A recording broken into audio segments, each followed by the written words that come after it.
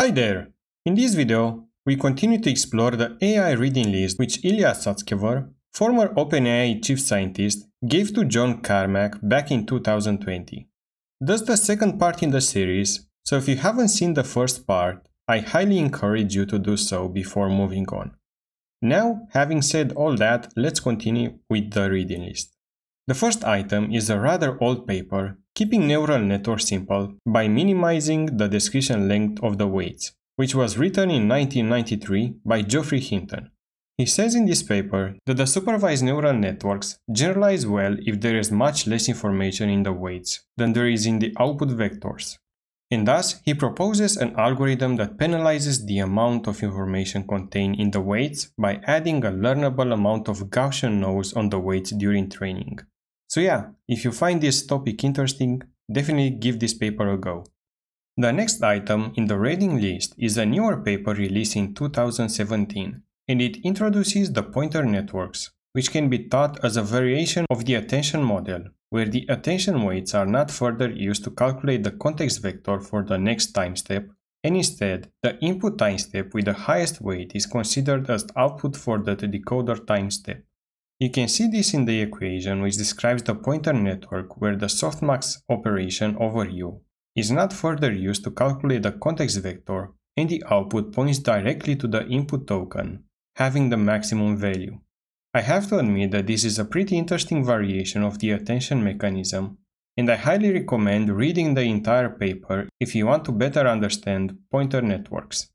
The next paper, I believe, requires no introduction. It's the ImageNet classification with deep convolutional neural networks. The paper talks about training large deep convolutional neural networks on the ImageNet dataset, which was quite a controversial topic at the time. Well, we all know what happened afterwards.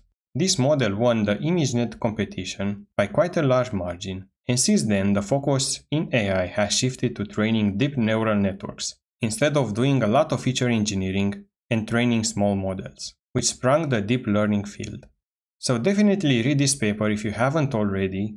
It's one of those classical papers that you study to see how the field has evolved since then. The next item is yet another paper. I see that we've got a lot of papers in this video compared to the previous one, and spoiler alert, the other ones are also papers. So coming back, this one is titled Order Matters Sequence to Sequence for Sets, and it shows that the way we organize the input-output data matters significantly when we train recurrent neural networks, which at that time were quite popular for sequence-to-sequence tasks. Then the authors discuss a possible extension of the sequence-to-sequence framework, which can handle input sets, and also propose a loss that deals with the lack of structure in the output sets. So yeah, take a look if this topic is of interest to you.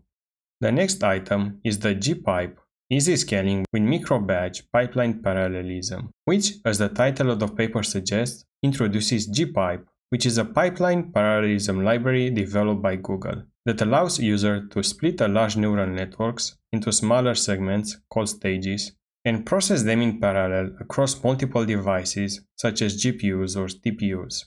In short, each pipeline stage is responsible for computing a portion of the neural network, and the outputs of each stage are passed as inputs to the next stage, which greatly accelerates the computation of large neural networks on multiple devices. Most likely, such pipeline algorithms have been used to train models like ChatGPT, Llama, or Gemini. So if you want to learn more about how to train such massive models, definitely give this paper a shot. And finally, the last paper for today is another classic, Deep Residual Learning for Image Recognition, which introduces the residual block, an important piece of the puzzle that greatly improved deep neural networks. Why? Because before the introduction of this paper, the research community didn't really know how to make deeper neural networks without losing a lot in performance, as you can see in this image. So yeah, definitely read this paper if you haven't already, as it's one of the papers that pioneered the deep learning field as we know it today. And as a side note, I also have a video which explains why ResNets work, in case you want to take a look. And that's basically it for the second part in the series. Please hit the like button if you enjoyed this video, and please let me know what you think about this new series in the comments below. Also, don't forget to subscribe if you want to stay up to date with the new parts I am going to release. See you in the next one. Bye bye.